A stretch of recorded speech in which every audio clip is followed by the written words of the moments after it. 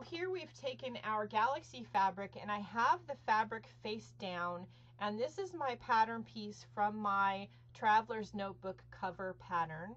And this is the main body piece, and I am going to dig out some white Taylor's chalk, which is a white flat, mine is no longer square because I used it all up, but usually square piece of, there you go, waxy chalk-like substance. It's kind of more waxy though. And I'm drawing my pattern piece out on the fabric and then cutting it out.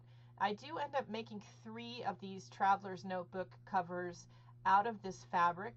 So I cut 3 of these big pieces out of our hand-painted Galaxy fabric. I decided to use plain black fabric for the inside of the notebook cover. I really didn't want to waste the Galaxy fabric. It was so fun to make, but I didn't want to waste it all by doing it on the inside too. I really just wanted it on the outside. So I went out and got more of the black denim. But in the meantime, I decided to cut 2 more of them out.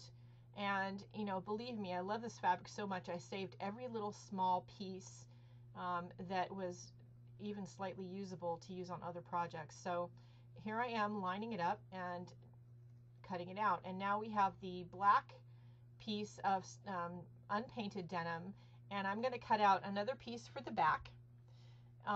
Or I should say the inside of each one of the covers, and then I'm going to also cut out some pieces for the pockets. And the assembly for this is the same as the canvas notebook cover. I'll link the description for that in the description. I'll link the video for that in the description below, and that has more detailed, complete instructions in it. You're going to need fabric for the outside, fabric for the inside, and you're going to need some stiffener to do this with, and then matching thread. I did black thread because I didn't want the thread or the stitching to show. I don't know why my head's always in the way. Big giant head.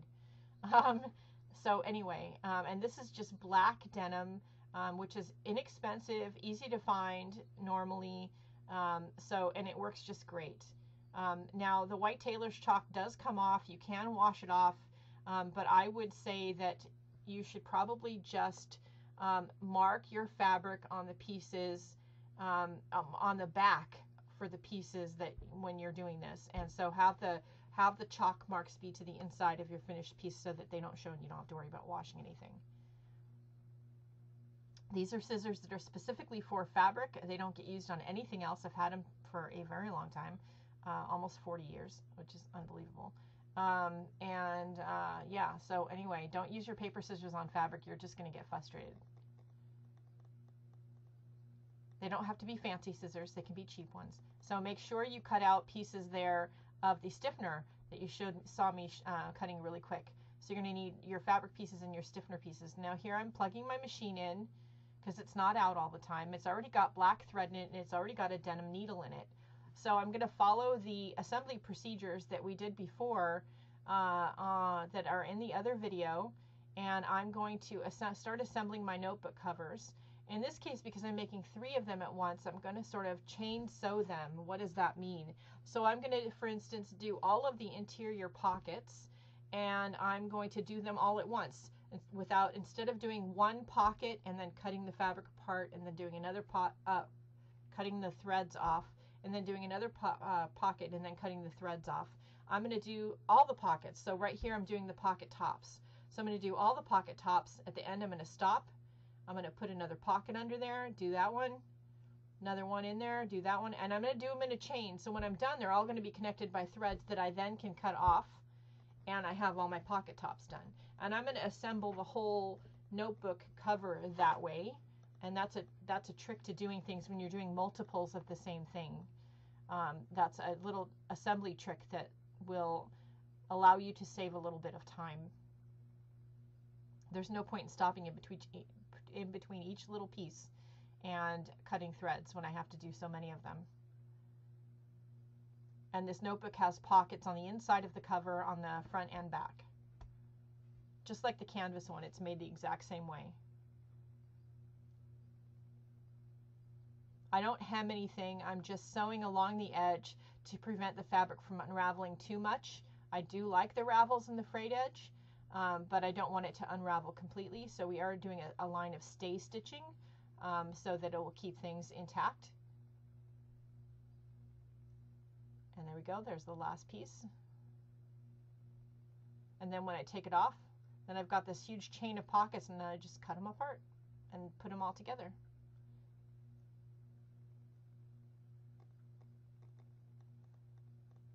They're not all exactly the same. They're handmade, they're hand cut. The pockets in the inside are cut out of scraps. So each notebook is a little bit different than the other. I do make sure that I have sewing labels with my name on them from my days when I did much more sewing. And so I make sure to put a label, there we go, on the inside of one of these smaller pockets, one for each notebook.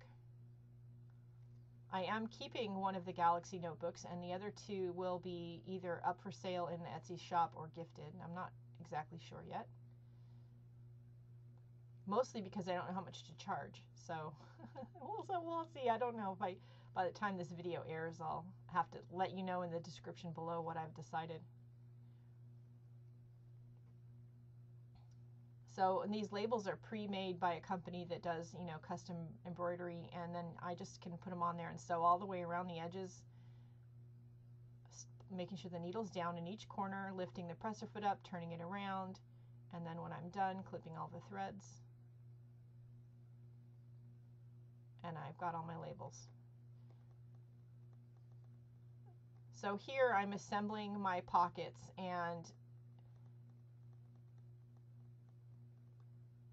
I should say I've assembled my pockets, and I'm attaching them to the inside of the notebook covers. Again, I refer back to the complete directions in the other video. And here we are, we've got all the pockets on the inside and the front and the back. And so the insides are done. So I'm going to do all the different insides, and then I'm going to sandwich them with the outsides, wrong sides together, with the stiffener in between. And you'll see me doing that process in just a second. I do sew all the way around the edges of this inside piece when I'm attaching the pockets. It's just because it's easier, to be honest with you. I don't pin anything. That doesn't mean you shouldn't. Especially as a new sewer, you should definitely use pins more than I do. But you don't want to sew over the pins. So make sure as you're sewing that you stop, pull the pin out before you sew over it. They can break, hit the needle, and something can break, and it can pop and hit you in the eye. Guess how I know that?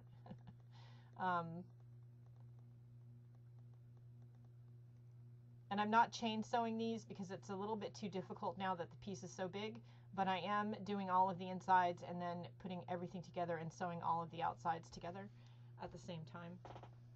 I'm not stopping to complete one whole notebook cover and then doing the next one.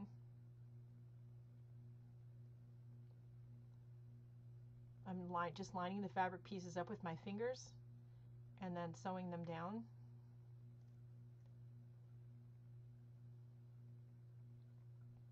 Now I don't show you on camera that I did have a little trouble with some of my seams being crooked during the final assembly process where I was attaching the insides to the outsides, and I did do a little bit of seam ripping. And I only don't show you that just because I didn't want the video to be long. There's nothing wrong with making a mistake and having to rip a seam out. Don't feel upset about that if that happens to you. It happens to every seamstress all the time. So that being said, when you get your sewing supplies, make sure you get a seam ripper. It's a special little tool with a hook on it, and yeah, you're going to definitely need one of those. So here I am assembling all my pieces. You can see the Galaxy painting on the outside, the stiffener in between, and then the inside fabric with the pockets facing out. I'm pinning the corners to keep all my layers together, and then I'm going to sew all the way around the edge, making sure not to sew over the pins and to take the pins out as I'm going.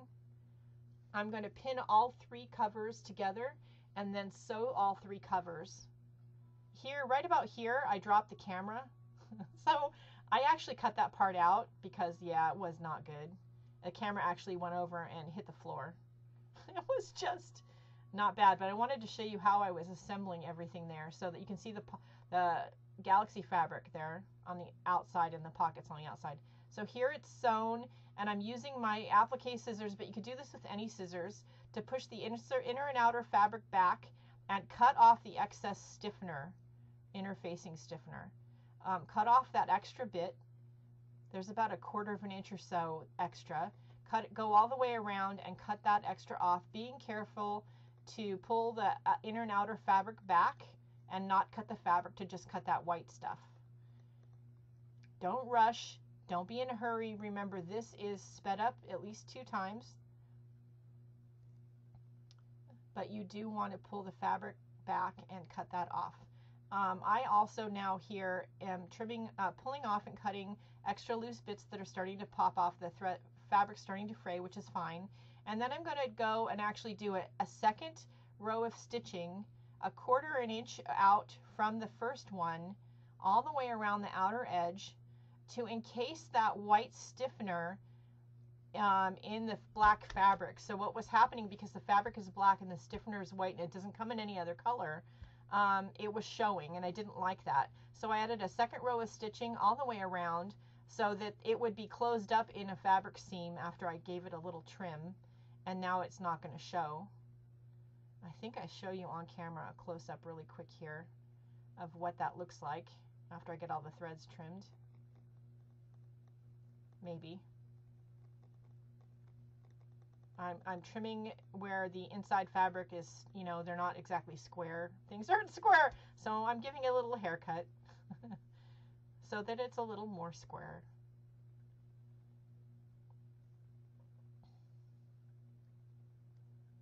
There you can kind of see, if you look at the top of the cover near the machine, there you got a quick view of the 2 rows of stitching, and the second row was a 1/4 inch away from the first row towards that frayed edge, and so it closed in. There we go. There is a good close-up view. So you can't see that whiteness anymore. So I do that to all 3 pieces so that that white stiffener doesn't show anymore. You could, of course, assemble these a different way. If you're more experienced seamstress, you would understand that, and you could sew that cover as a pocket, cut that stiffener piece down so it fits in the pocket, slide it in between the 2 pieces of fabric, and then sew the top shut. But that is an extra step as a beginner you don't necessarily need to take. And I'm the lazy crafter, remember. I'm not the frugal crafter. That's Lindsay. Lindsay Wyrick. I'm the lazy crafter. So, yeah, I didn't want to have to do that.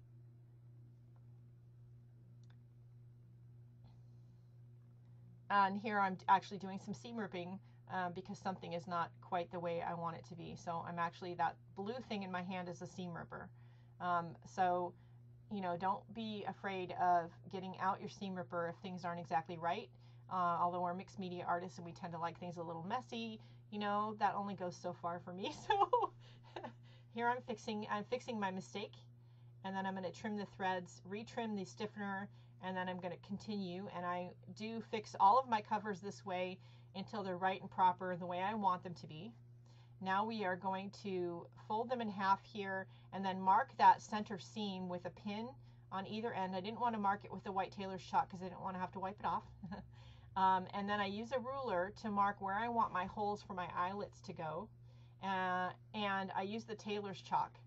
The tailor's chalk is going to be right in the center of where the eyelet's going to go, and I'm going to punch a hole there. So that's going to get rid of the tailor's chalk, so I'm not worried about that. And then one on an inch from each end, and then one in between those 2 other marks.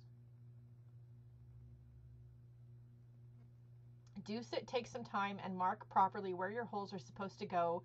When I did the demo on the original video, which is in the description below, I actually, on that one in the video, I got my holes off. One of the holes was crooked. So take some time to mark it so that they're right and proper and straight, so that when you punch your holes, you get the eyelets in the right place.